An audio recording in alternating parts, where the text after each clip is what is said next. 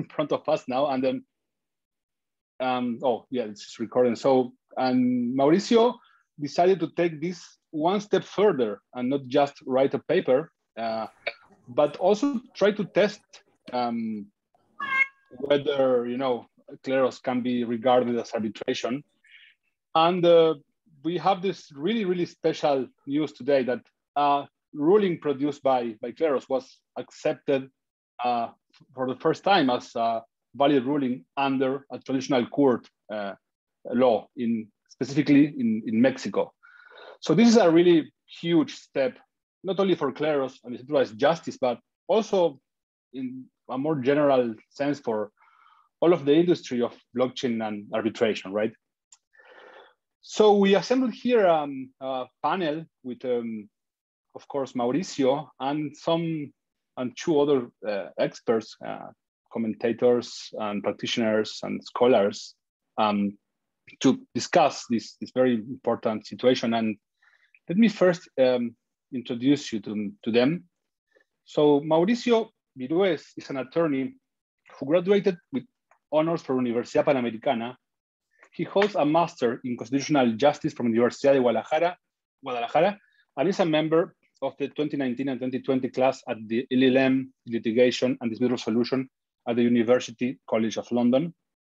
He is the founder and director of a leading Mexican law firm with a specialized practice in civil justice and alternative dispute resolution. Welcome, Mauricio. Sophie Nappert is an arbitrator in independent practice based in London. She holds degrees in both common law and civil law from McGill University and a master's degree in law from King's College London. She is dual qualified as an avocat of the Bar de Quebec, Canada, and a solicitor of the Supreme Court of England and Wales. In 2019, she completed the University of Oxford's Saïd Business School program on blockchain strategy. I think that's when I first met Sophie, and she was like falling through the rabbit hole at Oxford.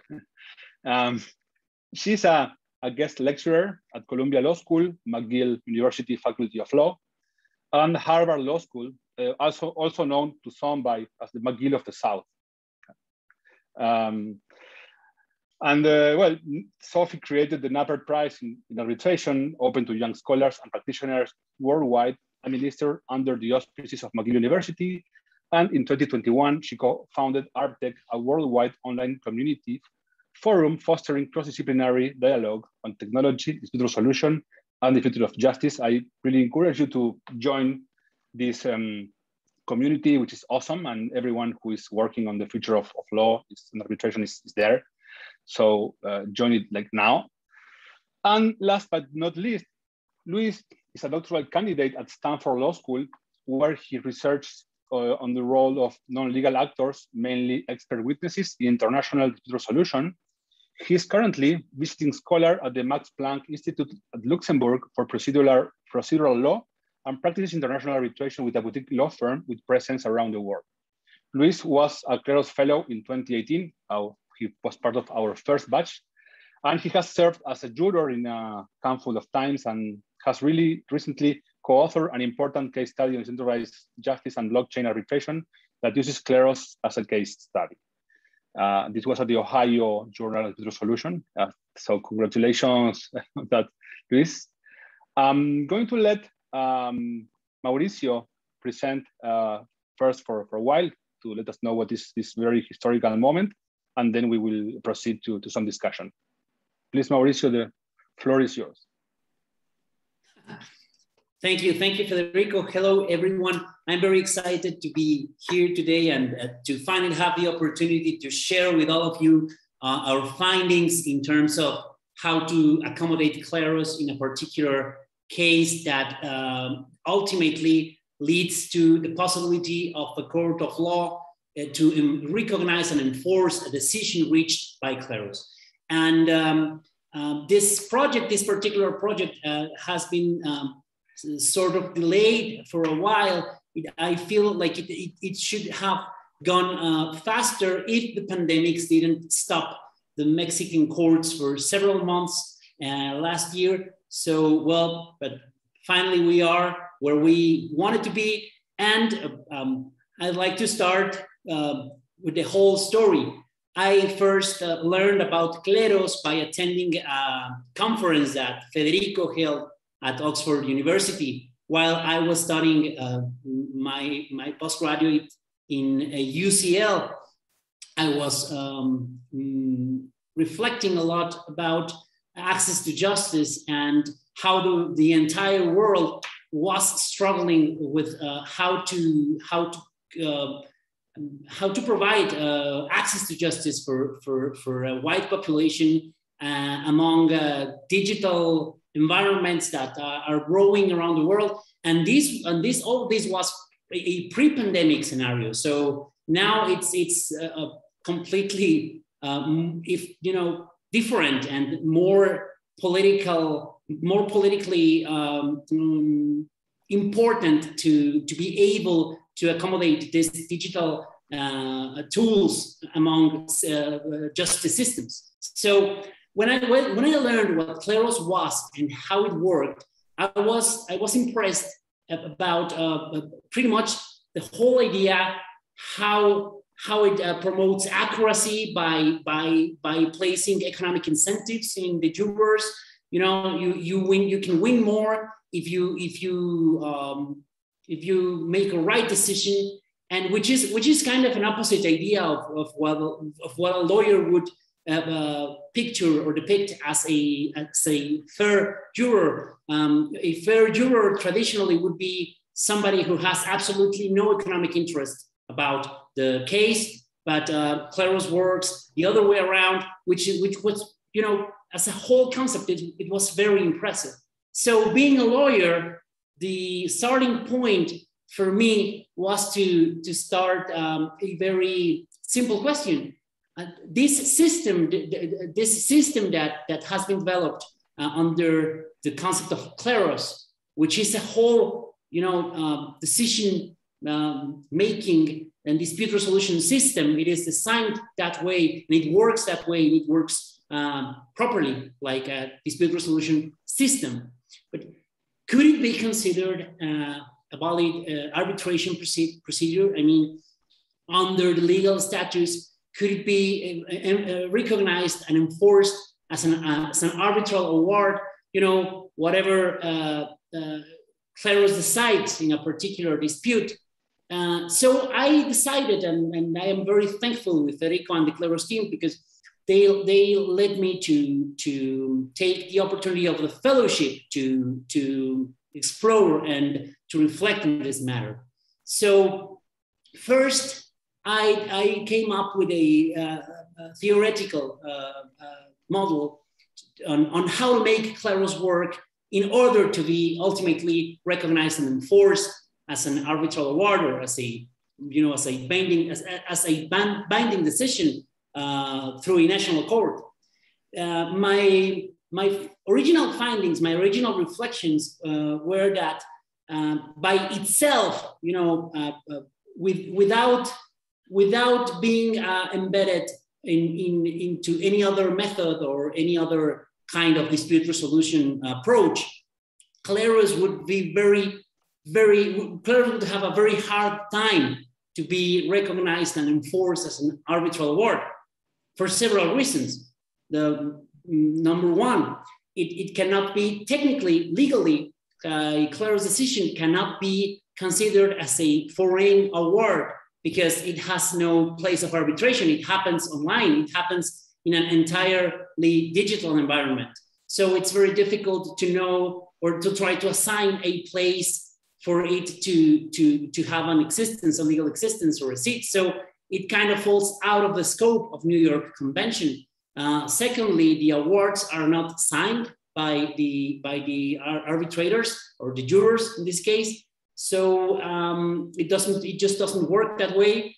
And it would be very difficult for Kleros to work that way because of the way it is designed, and more jurors can join the dispute by challenging, and because of the recourse system that the Kleros protocol has built into it. So what we came up with, what I thought as well, maybe Kleros as it is a system by itself. It is a whole system because it can process a dispute from start to end, but it could also be considered as a tool, just as a decision tool, not substitute the dispute resolution method or other dispute resolution method, but to be used as a tool inside some other dispute resolution method. So I thought that maybe Kleros could be used to reach or to govern the decision of an arbitration, of a regular arbitration proceeding. Because if you have an arbitration clause that clearly states a place of arbitration, the language of the arbitration that appoints an arbitrator, then you have all the legal requirements that many or most jurisdictions ask for an arbitration to be valid, and therefore its decisions to be binding and to fall in, under the scope of New York Convention. But there is nothing that prevents the arbitrator to use Kleros to reach a decision because of an old legal principle that is very well known in the arbitration world, the ex aequo et bono principle, which basically means that an arbitrator can decide however he deems appropriate, and he doesn't need even to provide his reasons, or he doesn't need to follow any particular statute or law. He just goes with it. He just comes with a decision because he feels that's the right decision, and that is not prohibited by law, but by most of the arbitration regulation that I know. It's okay if the parties agree for that. So there is no legal objection for an arbitrator to use Kleros as a criteria, as a tool for reaching a decision and governing his award.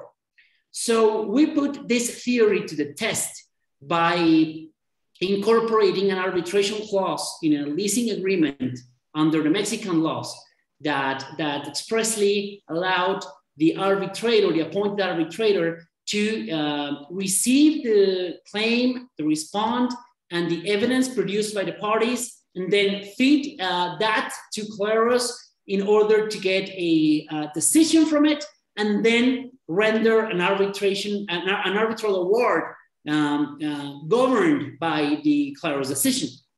And this arbitral proceeding was conducted in such a fashion, and Kleros came back with a decision, and the arbitrator rendered his award, and he notified the parties, and the losing party did not comply, so the winning party was in need to ask for a judge to recognize and enforce such an award, which was the critical point because the whole theory, the whole model depended on what the judge would say. If he according to Mexican law and according to Mexican, according to a lot of different jurisdictions, the judges are supposed to make a check on the legal viability of any arbitral award that is asked to be recognized and enforced. So it was quite a critical point. There was a very robust the way in which the case was presented to the judge was very robust. It has a lot of arguments. It was made bearing in mind that it was something very new, and that the judge probably never saw something like this before, and lawyers tried to present as much arguments as possible in order for the judge to be sympathetic to this claim and to see that it was really not prohibited and that it was all perfectly legal. So the court received this claim, this petition, and the court did not immediately recognized the award. They first required it, they first asked the claimant to produce original copies of the arbitration clause and the arbitral award. So the claimant did so. He produced original copies of both documents, and in turn, the court actually recognized the award and gave a deadline of 5 business days to the losing party in order to comply with the award, or else the public force would be used in the same fashion and manner that would happen for any ruling or normally recognized commercial award. So once we had this resolution, we were able to put the application case together in order to present the complete picture as in terms of the Kleros fellowship that we were pursuing. And well, now I don't know if it's already available or it would be tomorrow or shortly for the community to check out and see how it was done, how the model works, and of course, which I think is most important, how can it be replicated in other jurisdictions, which would be the final goal, to have as many jurisdictions as possible to recognize Kleros, a tool that can validly be used to reach a decision in a private dispute resolution method. Even if it's not arbitration, maybe it could be another one. It could be just a private agreement, or it may sound like a little too much, but even judges, even formal justice could eventually outsource decisions through this kind of protocols. So I think it's very interesting. I want to thank you all for your interest. I want to thank Federico for the opportunity and the patience, and for allowing us to be here today and present these results to all of you. So thank you. Thank you, actually, Mauricio. Let me share. So the report that Mauricio produced is already online. So I'm going to share the link here. Mauricio, you have opened the door to who knows what, like a new age in the world of arbitration. But I'm no one to say this. I'm just going to let Sophie continue. Maybe she has some comments about the arbitration clause. Yeah, Sophie, please, your turn. Thank you very much, and you read my mind. First of all, I wanted to thank Federico for inviting me to what is really a historic event, and one that I'm privileged to witness with you. I wanted to congratulate Mauricio for tremendous work. I read with great interest his report, which I think is an extremely well-balanced and very lucid look at the Kleros protocol, and I congratulate you for it. I have 3 points really that I wanted to raise from my perspective as an arbitrator in the dinosaur side of arbitration, and they are as follows. I think your characterization of Kleros as a tool to assist the decision-making process, as you say, in this case, it's arbitration, it could be somewhere else, is a very apposite one. And it has parallels with other tools that exist out there. For example, the emergence of AI as a predictive justice tool, which we see in Argentina and Prometea, for example, on the sort of criminal court side, but you can very well see Kleros on the side of more commercial decisions as a tool to assist dispute resolution. Another much more mainstream tool that came to my mind is that of baseball arbitration. So baseball arbitration is a term that means that an arbitrator does not have is asked to make a decision on a dispute, but it has to choose between the offer that's put forward by the claimant the offer that's put forward by the respondent. It cannot choose a third way, and it has to motivate the decision, the reason why it chose one or the other. That's another sort of type of tool that is given to the arbitrator, which the arbitrator doesn't have a choice but to choose. And I can very well see Kleros as a tool similar to this. Now, I have a couple of queries, as you might imagine, from my perspective, and I wondered whether these were raised, first of all, whether you have considered them, and secondly, whether these were raised in front of the judge. The first query that I have, so I was very interested by the wording of the arbitration clause, which I don't know who drafted it, Mauricio, I don't know if you did, or if you took a template from somewhere else, but it's very clear, and you say this in your report, that the decision that is to be rendered by Kleros is to be rendered on a strict legal basis and a stricto derecho in the original. Now, if I read this from a lawyer's perspective, that's not what Kleros does. It doesn't render its decision on a strict legal basis, not a legal basis at all, actually, and it doesn't pretend to. And neither is a decision ex aequo et bono on a strict legal basis. It's the opposite. It's on the basis of equity, it's on the basis of common sense, it's on the basis of morality, and you explained that as well. So I mean, if I were the judge looking at this carefully, I would say, well, that decision was not taken on the basis of what the arbitration clause warrants. And that to me was a tension point. I wondered whether that was raised in front of the judge. It may be that it wasn't. And I wondered whether that was argued and what the judge thought about it. So that's my first point. But I think if you take that out of the arbitration clause, then you don't have a problem.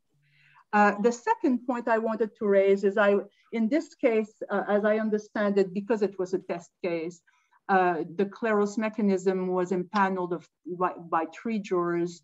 And I don't think that there were any appeals by the jurors of that decision. I think it was a one-shot deal. But obviously, as we all know, the Kleros protocol does allow parties, obviously, but jurors themselves to appeal a decision when there is a feeling by one of them that the decision was not right. And I wondered how that plays into the construct or the system that you advocate of Kleros as a tool, whether that system of not infinite but several appeals may skew the sort of tool mechanism that you have in mind. So I wanted to make those 2 comments. Thank you.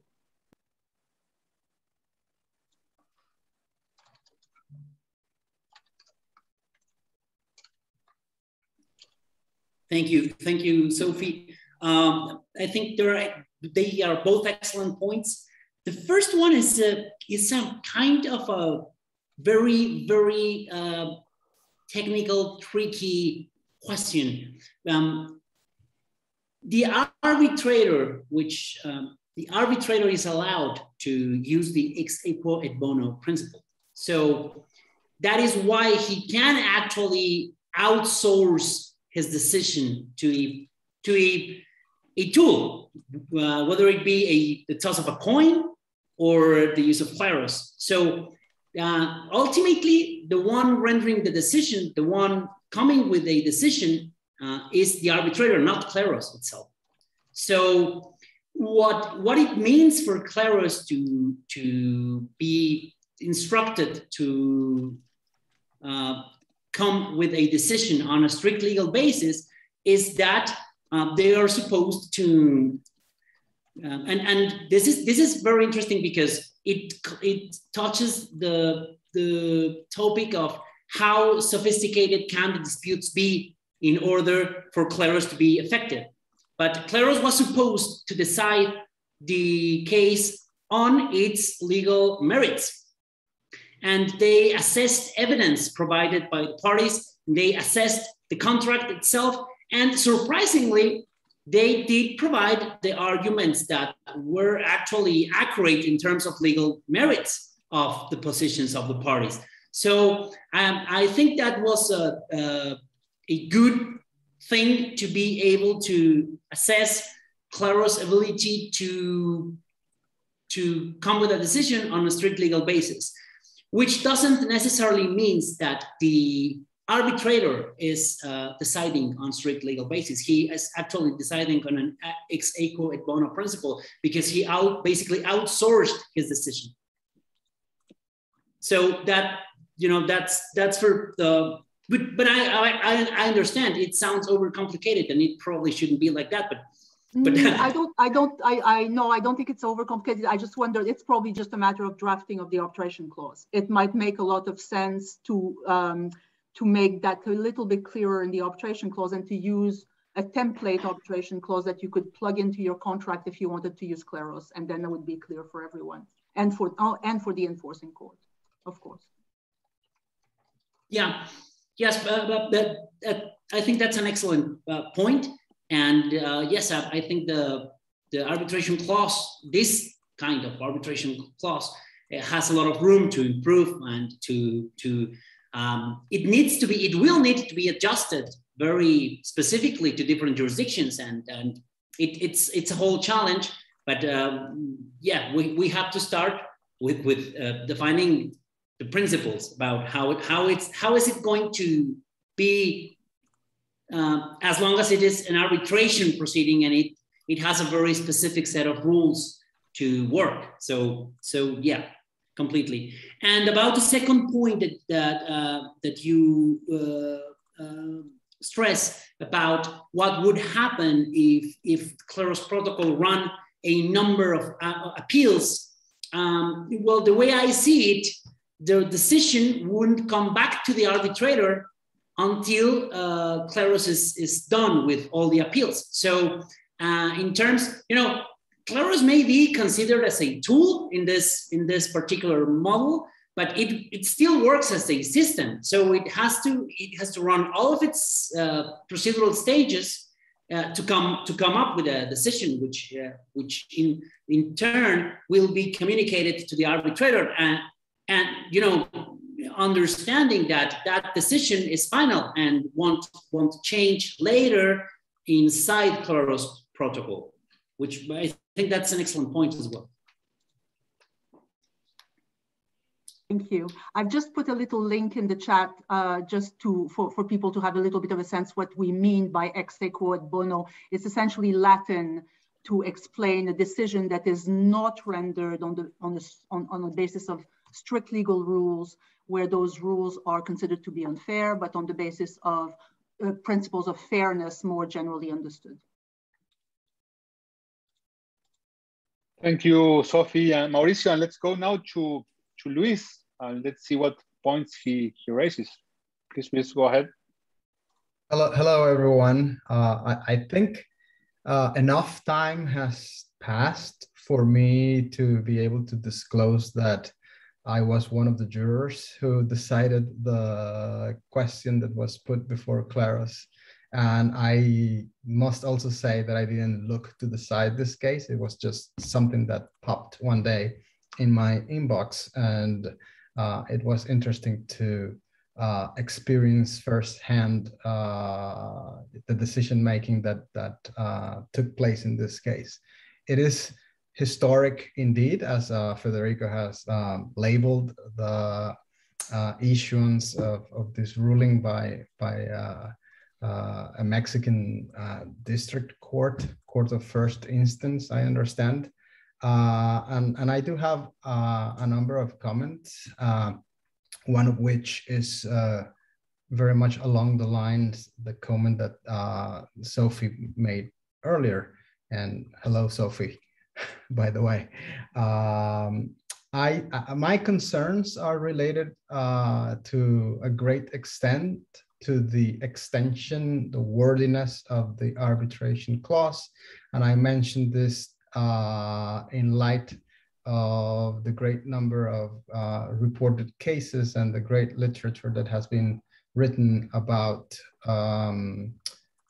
pathological arbitration clauses that, when they have been challenged in courts, have brought as a result that the arbitration was, or the arbitration agreement was found to be non-existent, not binding, not present, and that therefore the arbitration that was being attempted failed.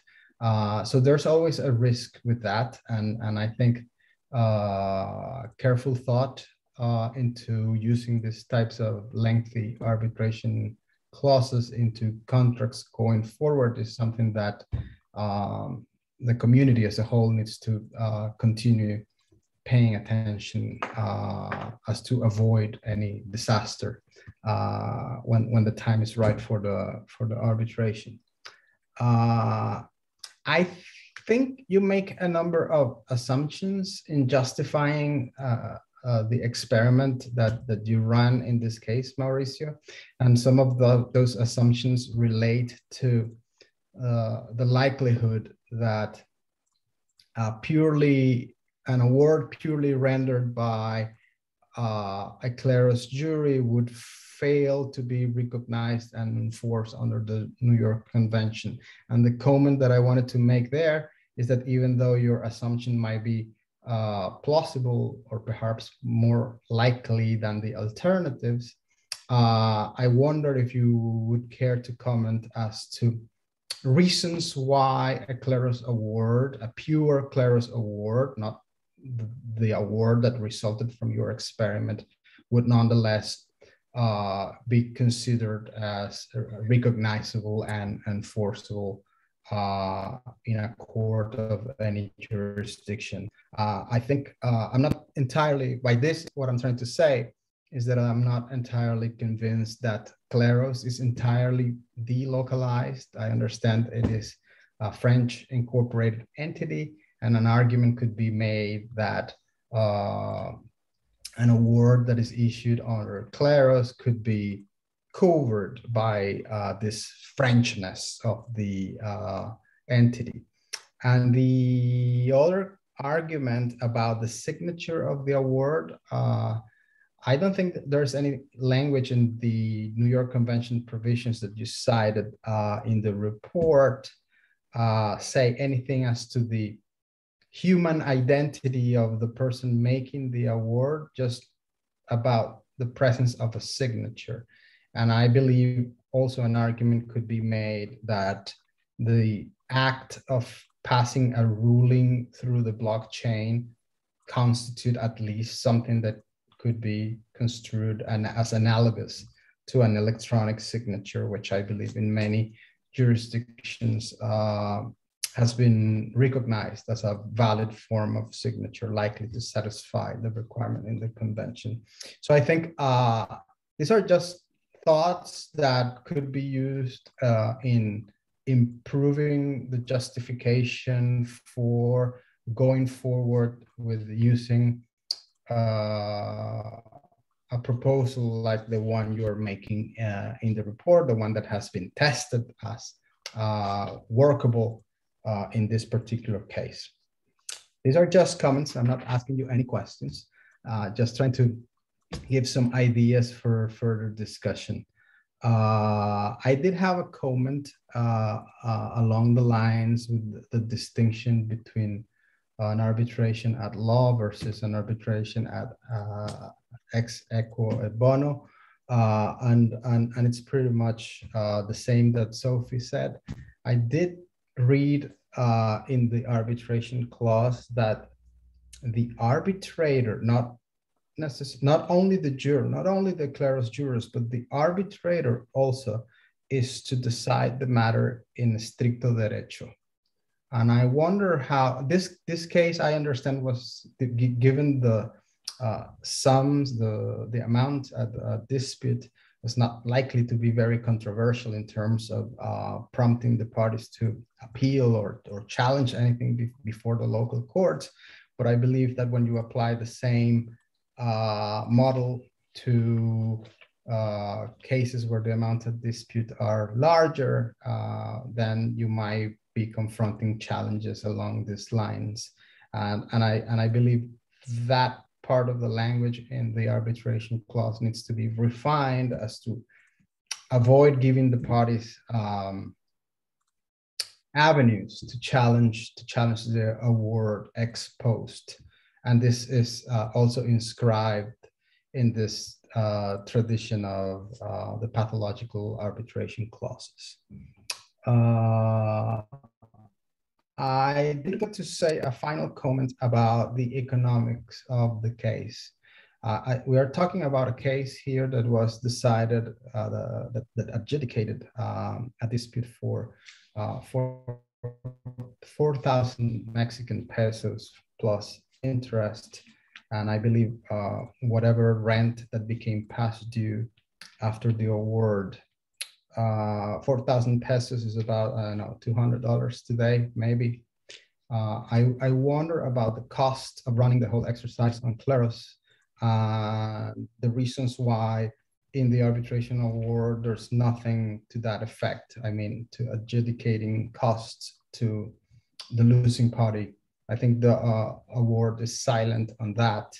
So I wonder in the particular case who defrayed the cost of running the Kleros arbitration, and whether there are concerns. We know from the study that I co-authored that using Kleros, depending on or relative to the amount of dispute, might be economically prohibitive. So not every case, it doesn't make sense, economical sense, for the parties to arbitrate on Kleros every case, unless the economics of the case makes sense. And what else? I'm from the Jurassic times of arbitration as well, Sophie. I have my yellow sheet with notes. I think that's all for the moment. I'm sure I'm missing another point that I wanted to make, but in the interest of starting a conversation, I'm going to just stop here. Thank you very much, Luis. Yes, I agree with you totally, that a case can be made about Kleros being a valid arbitral proceeding, and that since it is actually located in France, it can be considered as a foreign award under New York Convention for every other country, and that the signature of jurors can be expressed in a digital way by sending their vote or their decision through the platform. So I think that's the ideal point that we should be looking for, the day in which arbitration becomes much more flexible in terms of how digital platforms can be used for more people to resolve their disputes and hence have wider access to justice. However, because of how the New York Convention is drafted and how it has been so far interpreted by the courts, I think that it would be very difficult for Kleros' decision to be recognized and enforced as an arbitral award. Not that a case cannot be made for it to be such. However, it would be interesting to run some strategic litigation in a friendly, let's say, arbitration friendly jurisdiction, in order to test if we can get a Kleros decision to be recognized as an arbitral award under New York Convention or under the statutes that regulate arbitration in any given jurisdiction. About this particular case, the case that we chose for testing the model, well, the arbitral clause was drafted in a very meticulous way to meet all the requirements of a local law, which is the civil code of the state of Jalisco, as a law that regulates, substantively regulates civil relations in one state of Mexico, which is Jalisco. Paradoxically, commercial arbitration is way more, modern and state of the art it's a federal matter. It is drafted, you know, the federal law about commercial arbitration in Mexico. It's shaped after the ancestral model law, and it would be way easier to pull this exercise exactly in the same way for a larger kind of arbitration in commercial arbitration. But in civil matters, the law is way more old, and the requirements for an arbitration clause are much more strict. And that's one of the reasons why this particular arbitral clause is so wordy, and it's so seemingly over complex. However, it is my opinion that this kind of civil disputes of small claims or you know, business and relations that happen outside the commercial world are probably those that are in more need of this kind of tools, as you know, like Kleros and access to digital platforms. So it's unfortunately the commercial laws are advanced, you know, more rapidly. But it is my opinion that it is the civil world that more desperately needs these kind of tools. So we chose a civil affair, and in something that is so common for Mexican society as a real estate leasing agreements that are actually a headache for a large part of the population in Mexico, and I'm sure that it's the same in other jurisdictions and countries. And that's a reason why we chose this kind of disputes, that even though they are more complex than commercial relations and commercial regulations, we think that they are the ones that need most these kind of solutions.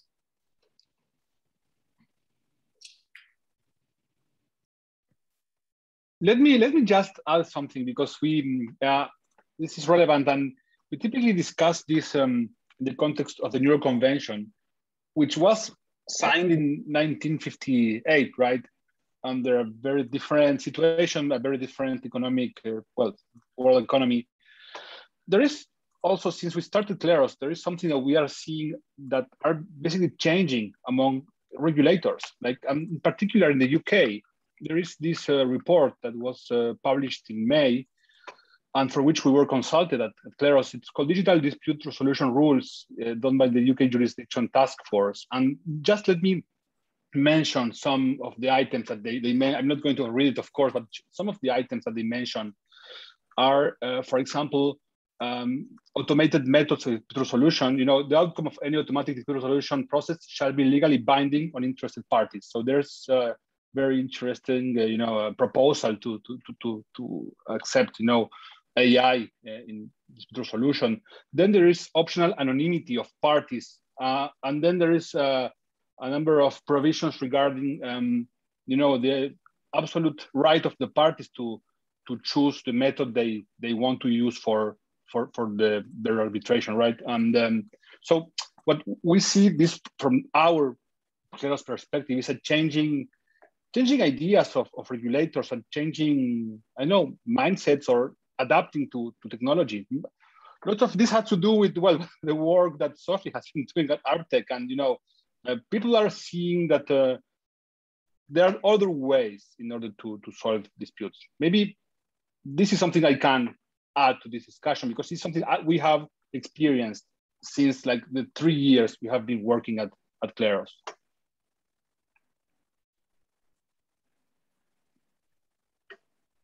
There's absolutely no question from where I'm sitting anyway that Kleros is earning slowly its place on the spectrum of offers of dispute resolution tools. Federico and I have written about this before on several occasions, but the advent of e-commerce and the fact that we are now all of us live online and transact online, and we enter into these instantaneous transactions. We pay instantaneously.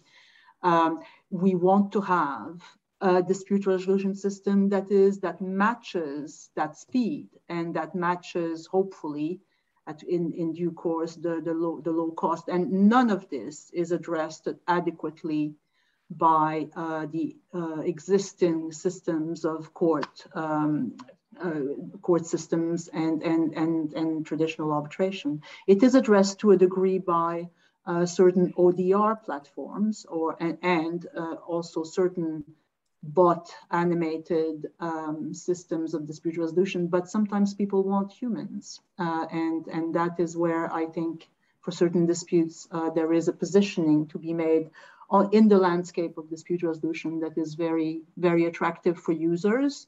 Doesn't mean that, you know, other offers or options will completely disappear. Maybe they will for certain types of disputes, but you see new kinds of disputes arising.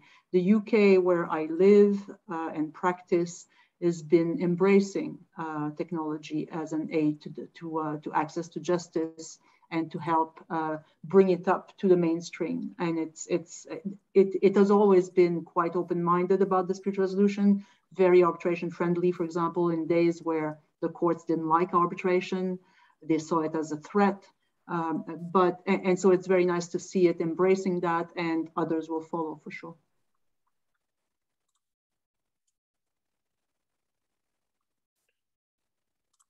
I want to open some time for questions.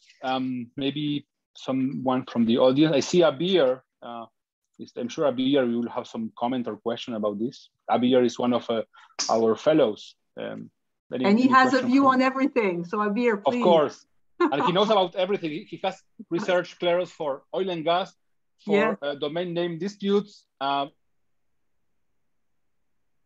please. Thanks a lot, guys. You all are far too kind.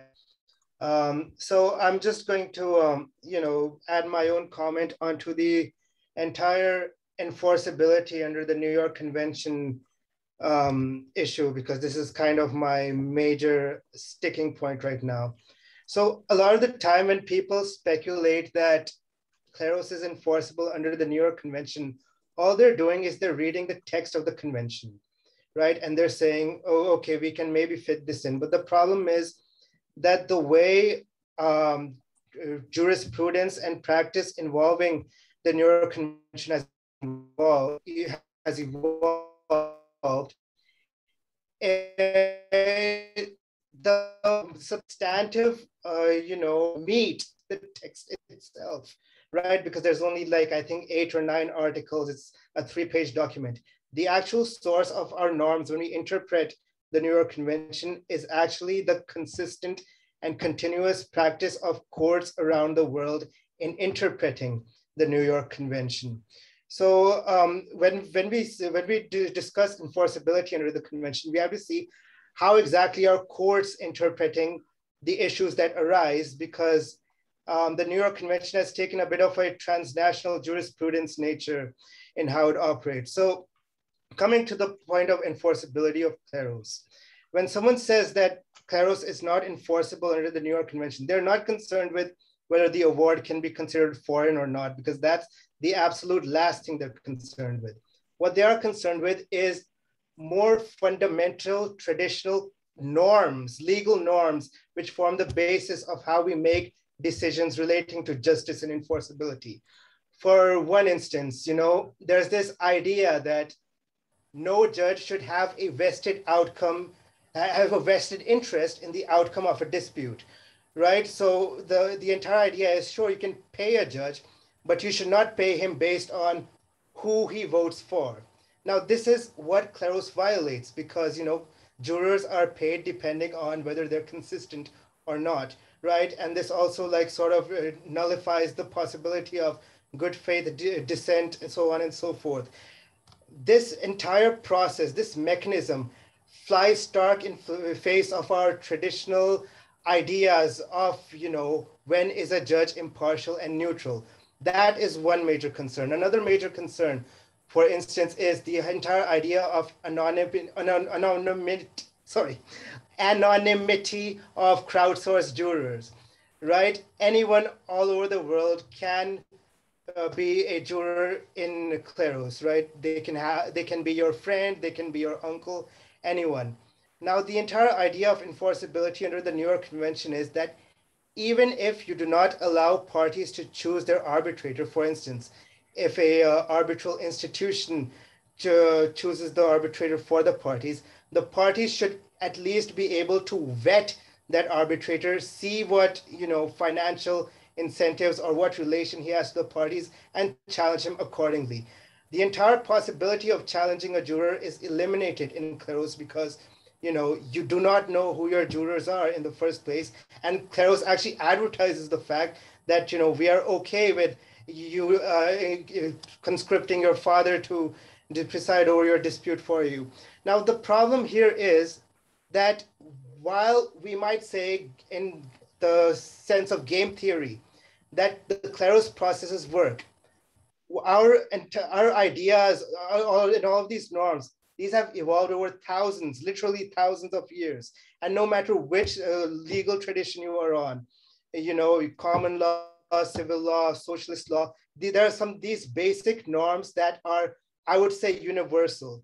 What Kleros does is it, contravenes those universal norms. And those norms have been encoded into the way the New York Convention is interpreted. When the question is whether the arbitrator was impartial, was he neutral, was he biased and all. So the question is not, is Kleros enforceable under the New York Convention? Because I can tell you 100%, if this goes to any appellate court and the question is, can we enforce it under the New York Convention? The answer is no. If the court decides to enforce it otherwise, they will have their other reasons, but they will not be using the New York Convention to enforce the awards, because Kleros appends how we do law traditionally, how we resolve disputes traditionally. So we need to look either beyond the New York Convention, or we need to work on ensuring that courts, liberate themselves from their understanding of the New York Convention, because this is something you actually appreciate once you study the enforcement of awards or practice the enforcement of awards, because actually conducting arbitrations is completely different from proving that the arbitration was valid. And that's where most of the issues relating to enforceability under the New York Convention rise up. So that's just the comment I need to make, because I will be honest, it's a bit of a pet peeve for me when people speculate that, Kleros is enforceable under the convention and they only look at the text of the convention, but not actually the practice of the courts. So in case anyone has any comments for that, I'm all ears.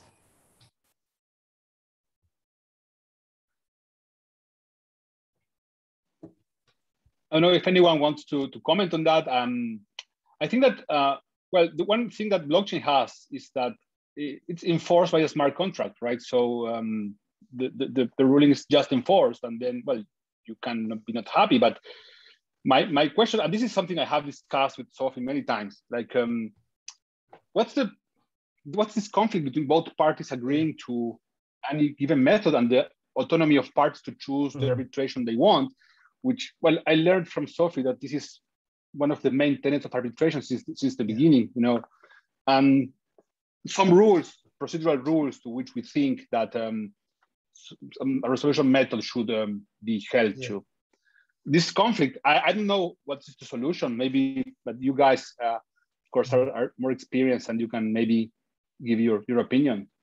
Yeah, thank you very much for mentioning that, because I forgot it in my last rant. When you talk about, smart contract enforceability, that is something that courts might actually be against, right? Because in arbitration, there's something known as the second look or second bite doctrine, where the courts say that even if the parties, agreed to a binding arbitration, when it comes to enforcement, the courts might still choose and might still retain the ability to look at the award and see whether or not, it should be enforced, because not every award, is always between the two parties. It might end up sort of bringing in with it certain social or economic interests that the state has a vested interest in upholding. It might violate certain let's say, competition law or antitrust law norms, right? Which may be acceptable to the parties, but it might not be acceptable to the wider market,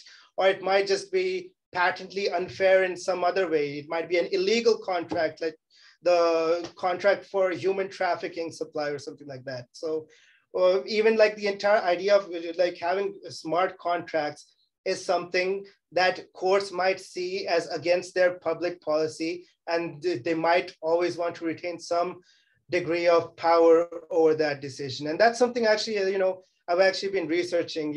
I might be sending a survey out to Kleros jurors in a few months, as well as normal practitioners, as part of my own research. Like, how do you consider the idea of having a 30-day grace period, like we have in this dispute resolution process known as adjudication, where the award is not binding for 30 days in order to allow a court to look into it and decide whether it should be enforced or not. So I will be like circulating these sort of questions out to practitioners and users in the coming few months. Let's see how that goes. Well, we are almost out of time, and I want to be respectful of everyone's time because it's late in Europe, and I don't even want to know what time is where you are, Abir, now. 3 a.m. 3. So I'm just going to let you maybe some closing statements. For me, I'm really happy. Like this for us, for Kleros, it's like a big milestone of something that we have been working very, very hard for it to happen, and it finally happened. So yeah, we're thrilled. I'm very, very emotional today.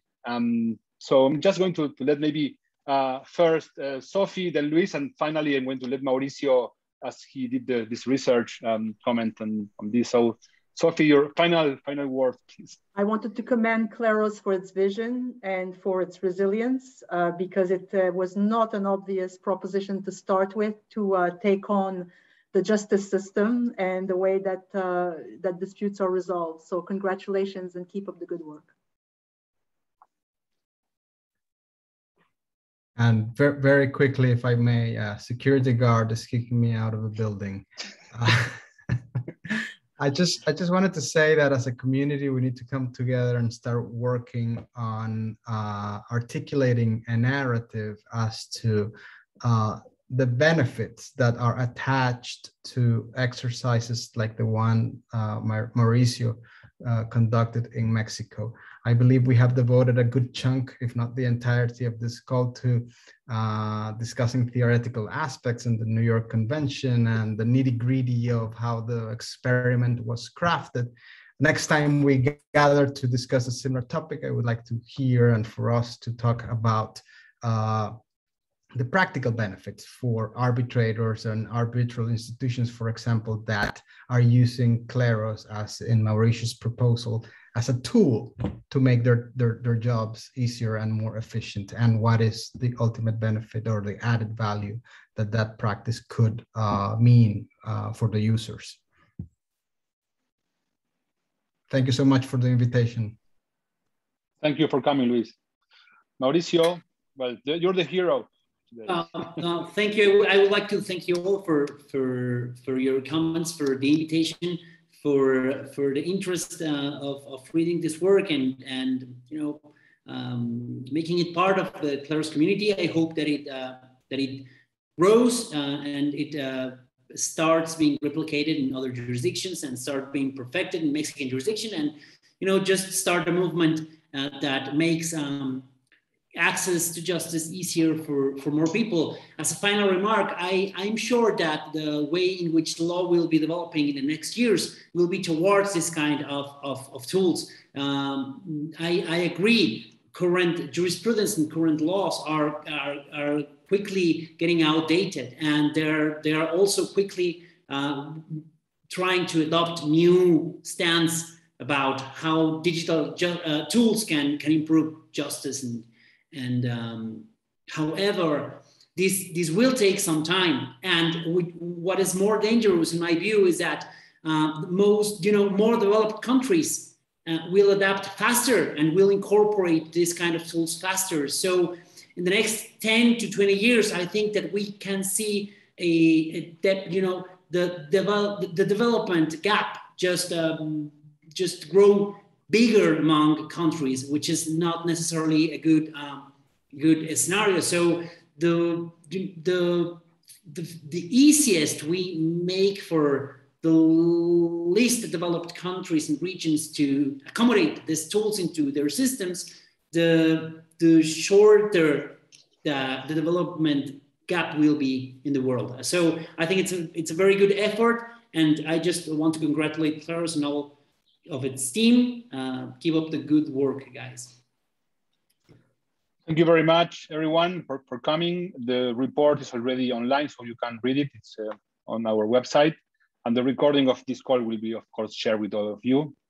Thank you, guys. And well, I'm very happy. This is a historic day. Bye-bye. Thank you.